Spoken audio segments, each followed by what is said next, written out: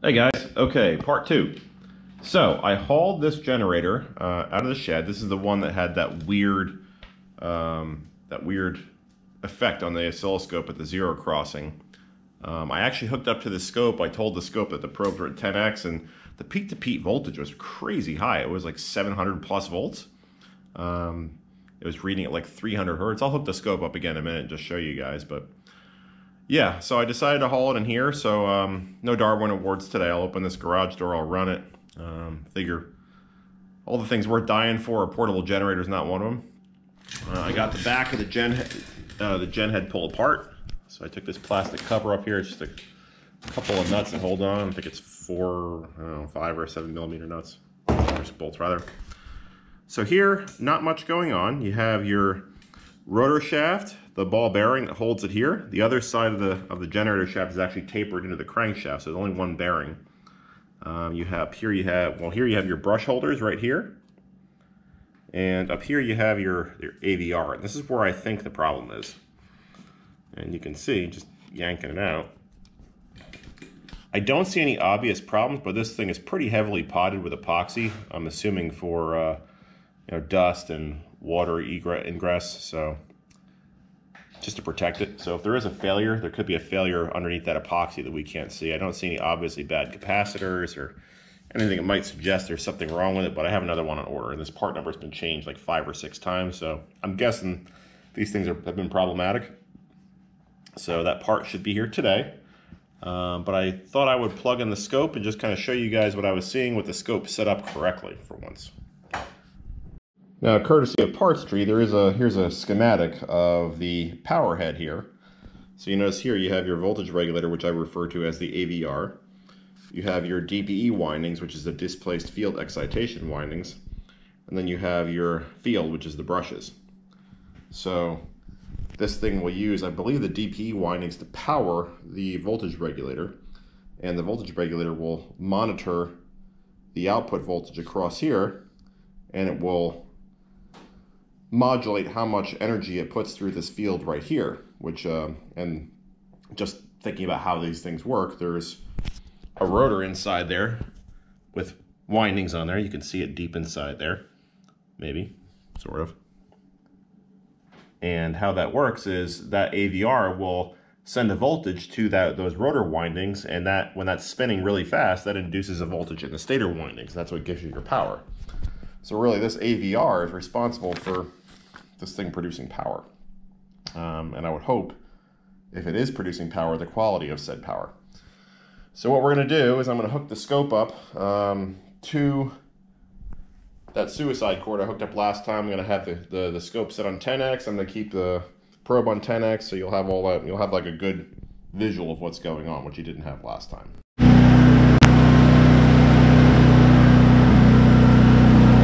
Notice the peak-to-peak is almost 780 volts.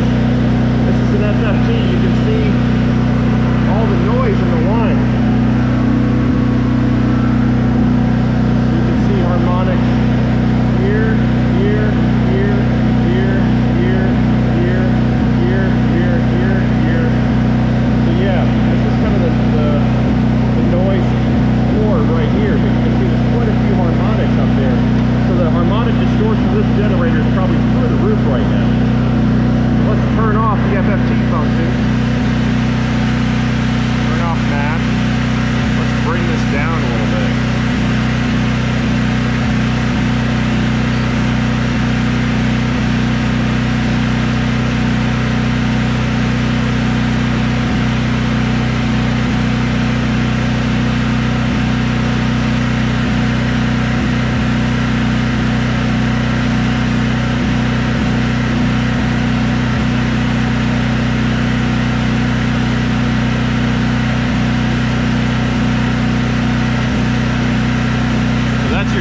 Right there.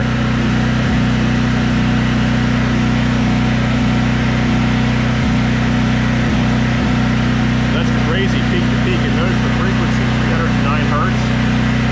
Should be 60, but I'm assuming the scope is picking up all this noise right here. Hopefully you guys can hear me talking. Anyway, that's that. Let's shut it down.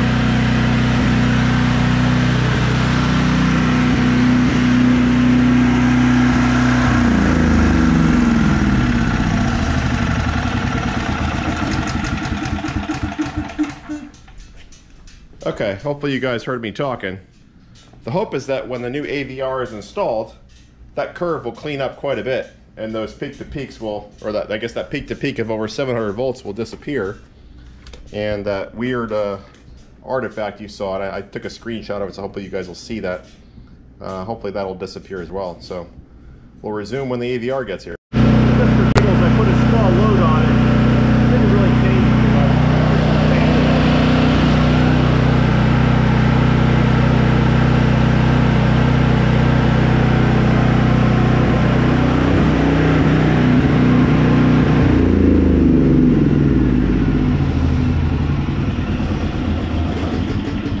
So turning that fan off and on or plugging it in didn't really seem to affect the waveform. Unfortunately, I don't really have like heaters or anything or some kind of very linear load or resistive load. All I have are non-linear loads like motors, but that's the best we can do. So at least we know that's not a problem with it only unloaded. Granted, a little fan isn't a whole lot of load. That's probably 150 watts out of 8,000, but it's something. So it's not some kind of like unloaded only problem. All right, with the magic of video editing, or not really video editing, just video, our new AVR is here. Let's take it out of the box and see what it looks like. And of course they taped it together. Tape doesn't scare me. Let's see what we got. Obviously looks very different from the one that's in there. I'll take that out so you guys can see it side by side. Old, new. So now we have to pay attention to the wiring diagram so we know how to wire this up. And obviously it's different. So notice the terminals in the schematic are labeled. It's like 1L, 22, 2, and 6. So there should be some labels on the sides here. It's going to be hard for you guys to see on the camera, but look on this plastic edge here. Those terminals should be labeled. Let's take a look at the new one. They should be labeled as well. So there's, looks like either 1L or 11, 22. These go to the brushes. Let's see what we got on this side. 6 and 2. And that's pretty much it.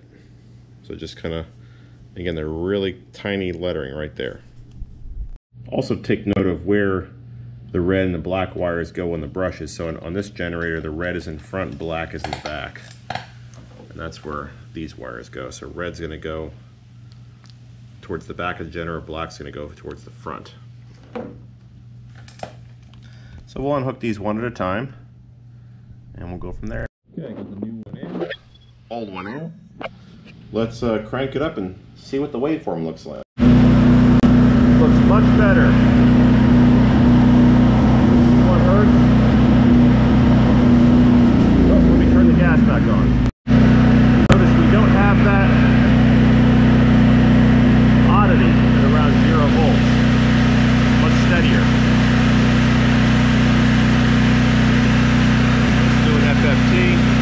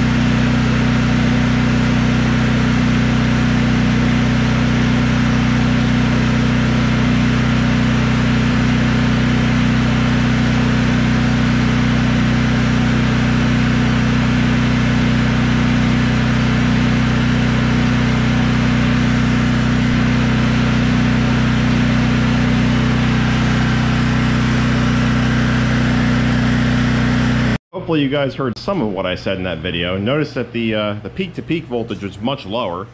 It was like over 750 volts before. I think it was like 300 something now, with about 120 RMS, which is what it should be. Notice the frequency came down off like 300 hertz down to about 61, which is what it should be unloaded, so that's perfect. I ran that FFT function. You saw there were far fewer harmonics. It's very difficult to measure them on a scope like this. It's not a very high-end scope. It's not designed for power quality measurements, but you could see that before there were like maybe 10 or 15 harmonics, and here there were maybe 2 or 3, and they were much lower in magnitude as well. So overall, I think this was a successful repair. We don't see that oddity at 0 volts anymore, where it kind of, or I guess not really 0 volts, where it crosses the x-axis. So yeah, this was a successful repair. So if your generator is not producing any power, or if the power curve when plugged into a scope looks kind of strange, you've checked the windings, the stator windings, the rotor windings, everything checks out, might want to go after that AVR. That was about $63, I think, on Walmart.com. Got it in a couple days. Again, I don't know exactly what they changed, but you can see the PCB design is totally different. Different components. This one actually has a software version stamped on it in the back here. Not really sure who makes this, or I doubt it's a Briggs Stratton part. They probably buy it from somewhere else because they're not an electronics company. Anyway, successful repair. I'm happy. I'm just going to button up some of these wires here, make sure that nothing gets caught in any of the spinny components. We'll put it back together. All buttoned up. And look at that. What did you know? Briggs & Stratton included instructions. I guess I should have read those, huh? There's nothing terribly shocking in here. Only that they said to adjust the no-load engine speed between 62 and 62.5 hertz, which is between 3720 and 3750 RPMs at no load. Apply a load, and then recheck. I mean, all right. I think we're fine. Now, if your rotor windings lost their residual charge, or the residual magnetism, they give you a procedure on flashing the field with a 12-volt battery back to the brushes. Anyway, if you like this video, please subscribe and stay safe. I apologize profusely for the quality of the audio in that recording, but I don't have a very good mic, and obviously the generator kind of overheated it. But anyway, so this is just to kind of recap what we saw and what we did. So again, with the scope set up properly on 10X, you noticed our peak-to-peak volts before doing anything was 788 volts. RMS was 115, a little low, but not crazy low. But notice the frequency is 307 hertz. It should be about 61, 62 hertz. Probably other things here to call out, but those are the 3 that jump out at me right away. And obviously, you can see our defect crossing the x-axis right here. Just to kind of go in a little bit.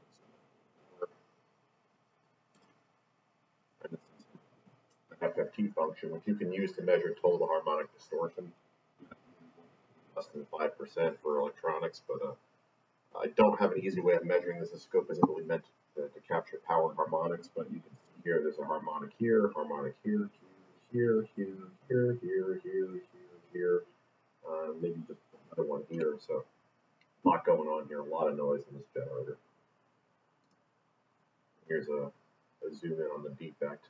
Again, crossing the x-axis, you see come up, we zoom down, come back up, and we zoom down, come back up, and zoom down. The other phase is the exact opposite. We come up, zoom up, and so on. And again, I suspected this was a problem with the AVR because I owned the stator windings, the rotor windings, everything checked out okay. I replaced the AVR. Sorry, to zoom out, looking at the whole waveform every 2 periods. And after we replaced the AVR, this is the waveform now. So notice right away there's fewer harmonics. There's a harmonic here, here, and maybe here, but I think that's pushing it. Notice that defect crossing the x-axis is completely gone. Our frequency is 61.8 hertz for an unloaded generator. The RMS voltage is 117, and I think peak to peak. So big difference. I don't have really another way to measure the impact of that defect on other electronics, such as a laptop or fan. I don't really want to risk plugging in. Didn't want to risk plugging anything into that generator with that known problem. But now this is a pretty good waveform for a portable generator, quite honestly. I think this is better than the Black Max that we measured in the previous video, definitely better than the Coleman. So of the three generators, I think this Briggs Stratton Elite 8000 with a fixed AVR is probably the best one. Or I guess not a fixed, but a correctly operated. All right, well, I hope this was helpful. If you guys run into a similar issue with your generator, like if you plug in a kilowatt or a multimeter, you can see the frequency through the roof. Might want to look at the AVR for your generator as well. Hope you found this video helpful. If you did, subscribe and stay safe.